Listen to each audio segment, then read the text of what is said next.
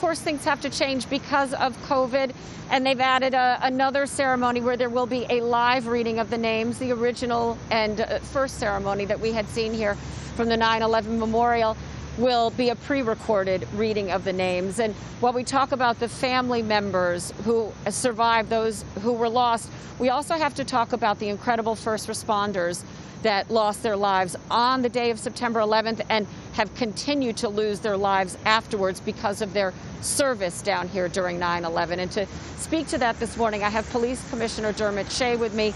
Thank you so much, Commissioner, for being with us this morning. We really appreciate you being here. And of course, our condolences to you and your department for the members lost then and the members you continue to lose.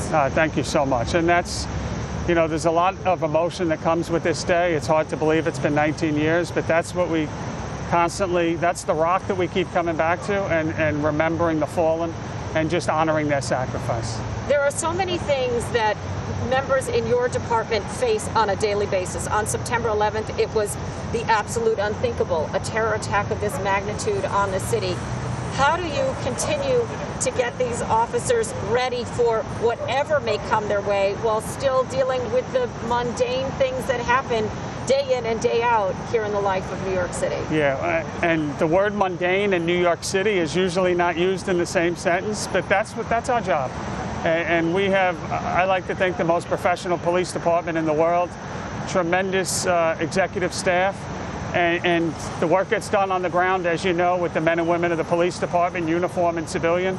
It's more of pointing them in the right direction, leading them, but they're New Yorkers. They love this city. They love serving the people of this city. So of all the things that I worry about, that's probably the easiest part of my job. In the wake of 9/11, we saw many people leave the city. We saw a depression take over our city. It was a very difficult time, and we had to rebuild. We're having to do that today in the loss of 23,000 lives to COVID. How do you reassure New Yorkers, kind of taking a page from history and how we came back in what we're going to be facing in our future here? No, that's a great question, Kirsten. And when you look at this building and what came out of this site. I remember September 11th and that week looking at this site and just shaking my head. It was incomprehensible what was going to come next. And when you look at where we are now and the vibrancy of this particular neighborhood and this city, it's been a tough year. And there are parallels. They're very different situations. But I think it shows you the resiliency of New Yorkers. And I think it shows you that there is nothing that we can't overcome. That's what I believe at my core. I also believe that the men and women of this police department would never let this city go backwards. So we're going to be a part of getting out of this. We're in a tough time now financially. We're certainly in the middle of COVID still. We still have people getting sick from COVID. Sure. You know, I think we're in a much better place, obviously, and treatments are, more information is coming online. But, you know, it's a tough time. But you're seeing steps of positive, too, whether it's schools, whether it's indoor dining, whether it's traffic. When did we say we welcome traffic? But you're starting to see traffic build up. Again. So we are going to get back. The men and women of this police department are going to be a huge part of that. And I think it's exciting times ahead. We thank you and your members for all of that. Just very briefly, I don't want to forget terror. So many other headlines have taken over. We only have a few seconds left.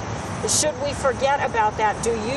Is that something that you put on the back burner? No, absolutely not. And when you think of the 23 members that we lost, and thank you for mentioning the hundreds that have passed since and the thousands that are still sick, we don't need any more reminder than that. Terrorism has never been removed from our thought. I can tell you that whether it's myself, Commissioner John Miller, Chief Martin Matarazzo, who heads up our Counterterrorism Bureau, this is something that we talk about every single week. There is not a week that goes by that we don't talk about it. There's not a day that goes by that we don't deploy police officers throughout New York City, seen and unseen, working with our federal partners in the JTTF and the FBI to make sure that New York remains as safe as possible. And we thank you for that, Commissioner, and thank all your members of service for everything they do for New Yorkers each and every day. Commissioner Dermot Shea, thank you so much for being here this morning.